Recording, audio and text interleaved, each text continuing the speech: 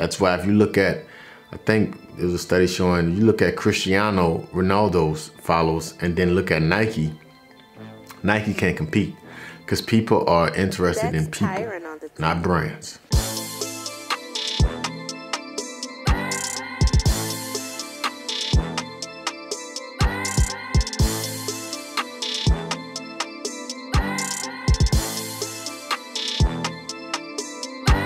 What's up, everybody? Welcome back to another episode of the TRÜF Life Podcast. I'm your host, Tyren Johnson, and we're still in our financial literacy season. You know, the last episode was more about the mentality of financial literacy, and today we're going to kind of piggyback off of that. Not so much mentality, but something that you can use to grow your wealth. You can use it to grow your wealth, or you can use it to lose your wealth. Social media. Social media is this new phenomenon that has come around within the last 20 years, and we really used this medium to talk to people around the world. You know, the thing about social media is that social media is a representation of who you are, your core values, your core beliefs. When people see your social media, they start to form an idea of who you are as a person. So you should you should put out to the world who you truly are. You shouldn't fake it. You shouldn't live a different life on social media than you do in real life, because now you'll be sending mixed signals, and these signals can actually give people the wrong impression of you. So, for example, I'm not a gangster. I'm not nowhere near a street guy. So if I'm portraying these traits on social media, that could be taken so wrong. A team could see me and be like, this guy is a guy that we're not trying to sign. Teams are not running around trying to sign street guys. Just being honest with you. And then the street guys can see me in the street and think that I'm about that life when I'm really not about that life. So faking it till you make it is one of the most retarded statements I've ever heard in my life. Retarded is, I don't know if that's a word, but that statement never made sense to me. I always believed in just making it, you know? So, I kind of jot down 10 ways that you can use social media to build your wealth, to grow your brand, to get your overall attention, get it out to the world in a beautiful light, to whereas you can, you know, prosper from it. The first thing I would say is post your highlights. Me, I'm an athlete, so posting my highlights, teams can get interested in me by seeing highlights. Seeing my highlights on YouTube, seeing me scoring, passing, defending, doing whatever I want to do, showing myself in a good light, showing myself the highest moments of what I'm doing at my job. So if you got a normal job or a 9-to-5 job, it's the same thing. If you love your job, if you want to go far in your job, if you're really passionate about what you do, create content around it. You know, let people see what you're doing and how good you are at it, because people want to hire you. You know, you can make more money from this. I've known guys that's gotten signed because of their social media interaction. Guys putting out so much content, they're interesting. And not to mention, everybody's searching for attention. You don't know what type of team is searching for attention. You could be a terrible player, but if you got 200,000-300,000 followers on social media, you can bring a ton of attention to that club. That club could then get sponsors because the attention is there. So use all of these social media mediums like Twitter, Instagram, YouTube. Use all of those things because it's all important. I mean, what you got to lose? You got nothing to lose. You're posting on there anyway. We're on these sites anyway. It's free. It's free marketing. Post your highlights, man. Show the best version of yourself. Show what you do well. Show why people are cheering your name, right? Engage with your fans. Number 2, engage with your fans. Your fans are huge. Your community, it's huge. People are interested in you and who you are as a human. So don't give people automated responses. Don't just see comments and not respond. Respond to these people. Do you know how much it will make a person's day when they see their favorite player giving them a shout out? When they see their favorite player respond to them, sending them a video message. Hey, man, thanks. I appreciate everything that you do. Appreciate your support. That'll go a long way. You're giving back without giving any money, without giving any time, really. You on this social media platform, use it. Be social. Most of us are not Jay-Z. Most of us are not Beyonce. Well, we got 50,000 comments, bro. You might have 10, 15 comments. You can respond to those people, and that's a stretch. Respond to your fans, respond to the people that's on your page, everybody that's interested in your social media, respond to them. You guys figure it out. You guys work together. You guys are working together to build your brand. Your fans, when people see the conversations in your comments, that's good for you. One, is good for the algorithm. You're going to start popping up on people's feed. All kind of ways, man. Engage with your fans. Do not just sit up there and just watch people comment and you are like, nah, I'm not going to comment because I'm such and such. Stop it. You're not that guy, pal.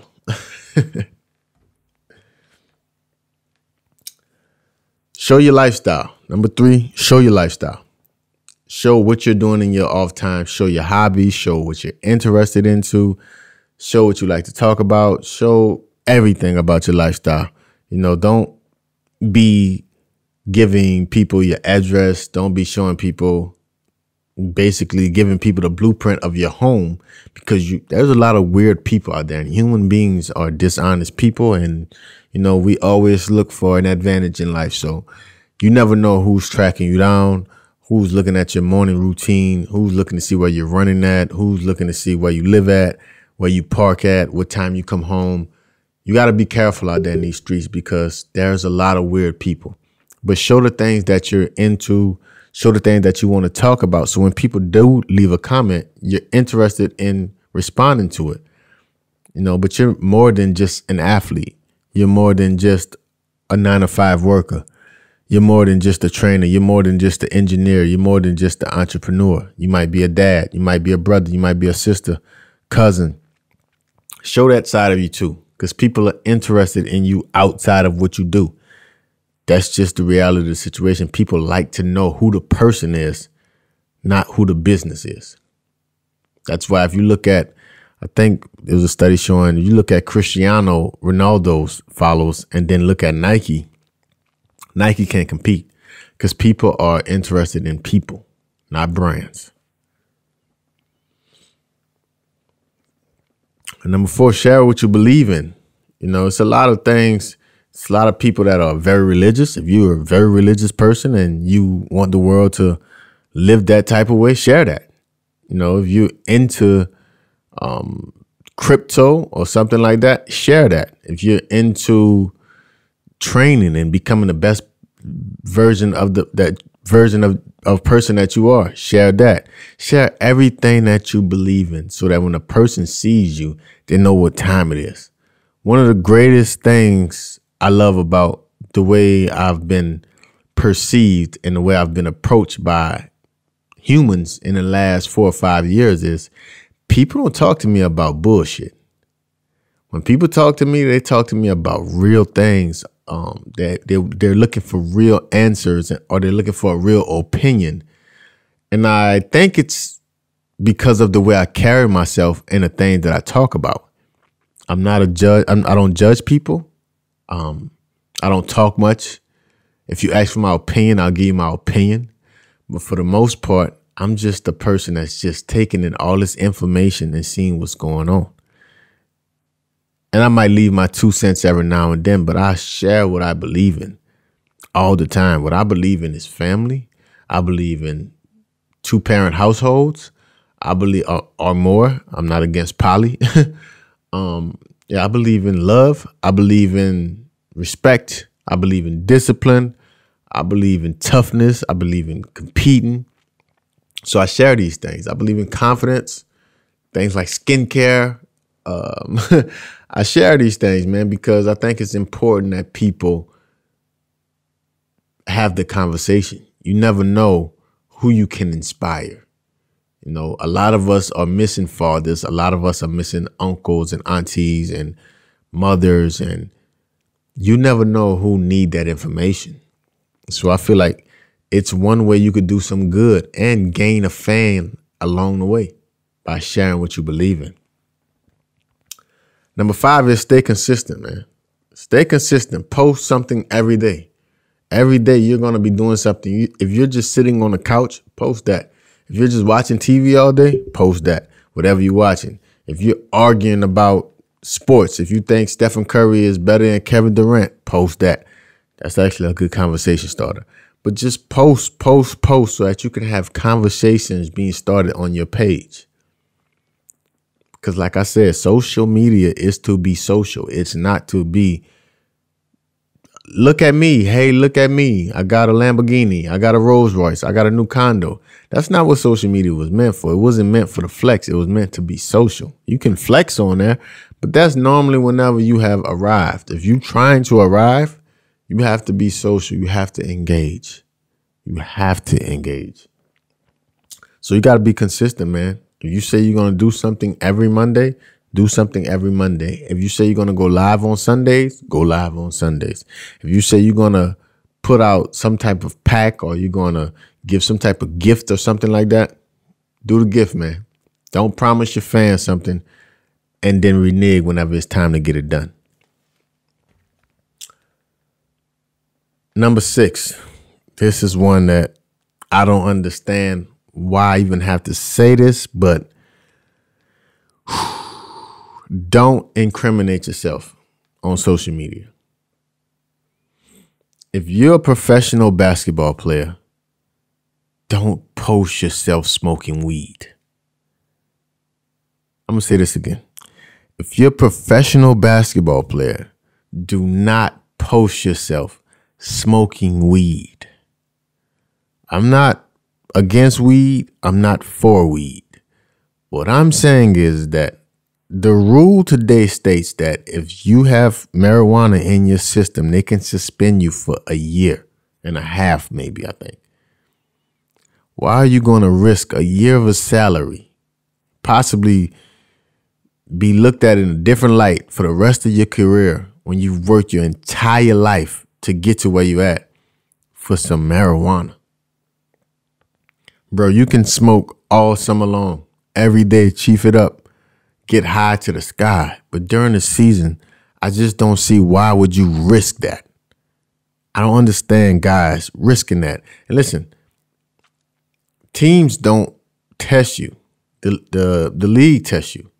But these teams know, especially if you're not playing well, these teams can see your lips, bro. We can see your lips.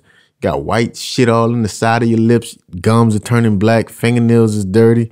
Like, we can see a guy that's abusing weed, because that's the problem. You guys are abusing weed. Using weed is not a problem, but abusing weed, I don't understand it, man. I don't understand it, but posting guns, why would you post guns on social media? I never understood, why would you get in front of a camera, point the gun to the camera and be like, yeah, what up? I'm out here. I'm from Louisiana. That's how we talk. I don't understand it. I just don't understand it, man. It does nothing for you. Does nothing for you. You guys posting pictures with your middle fingers up. Who does that, man? We grown men. Who want to do business with a person that got his middle finger up? Hey, guys, this is my new partner. Who, that guy? The guy that's got his middle finger up. Hey, I want to sign this new player. Who, that guy with both his middle finger up? He looks like NBA YoungBoy. Man, nobody's trying to sign NBA YoungBoy to play basketball. Even in your other jobs, man, it's like women are getting fired because of their OnlyFans account. Like, it's so much going on, man. The way that you portray yourself on social media, man, you got to understand, when you get back into the real world, people are going to make judgment off of what they see. And I just, for the love of me, I don't understand why guys incriminate themselves on social media, especially guys that are trying to, move up in the world. You looking for opportunity. You can't be doing nothing that's going to sabotage that. Don't incriminate yourself on social media, man.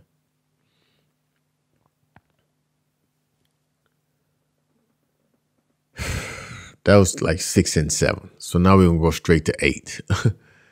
Collaborate. Work with other people. Go on other people's pages. Get in other people's vlogs. Try to get sponsored. Try to get in cahoots with people that's in the same field as you. You're a basketball player, try to work with other basketball players. You're a filmmaker, look for other filmmakers, etc. Once again, your content has to reflect who you are, because a person want to collaborate with you so that it could be beneficial for both sides.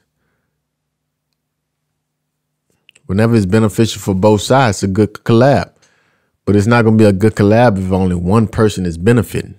So that's why you got to post before. That's why you got to curate a timeline that's depicting who you are as a person, your core values and your core beliefs, because that way people want to collab with you if you guys are similar.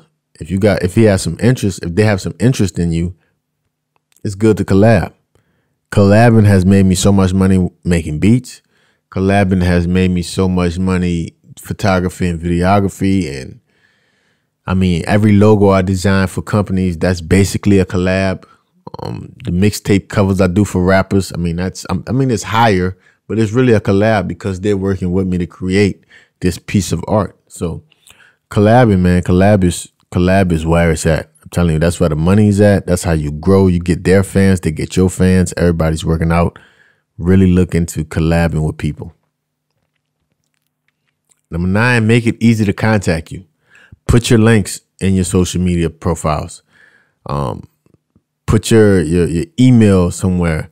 Whenever a person see who you are, whenever a person is excited about seeing you as a entity, they got to be able to reach you. You know, you might miss them if they miss you in their DM. If they miss you in your DM, if you miss them in your DM, this is a tongue twister. If you miss them in your DM, they should be able to have an email or a phone number that they can reach you at so that you guys can capitalize on this opportunity. Because a lot of people want to work with you, but they can't work with you if they don't know how to get in touch with you. And if you got a bunch of messages from everyday type of things, you're getting a bunch of messages from stories and stuff like that, you might miss an important message. So make sure that a person gets another form, another way to contact you, because you don't want to lose somebody that want to work with you because they got lost in the shuffle. So always have another way to get contact with. That's why I have my website, tyrenjohnson.com. If you want to get in touch with me, everybody know you can go to my website. You can get in touch with me.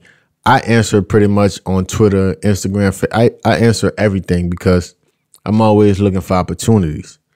So there you go. And number 10 is send them to your website. You should have a personal website. Every athlete should have a personal website. If you're working a 9-to-5 and eventually want to start your own business some type of way, you should have a personal website. Just so people can get a feel for who you are exactly. And we never know. Instagram might go down. Facebook might go down. You have this own web space that you can control. Nobody can take this away from you.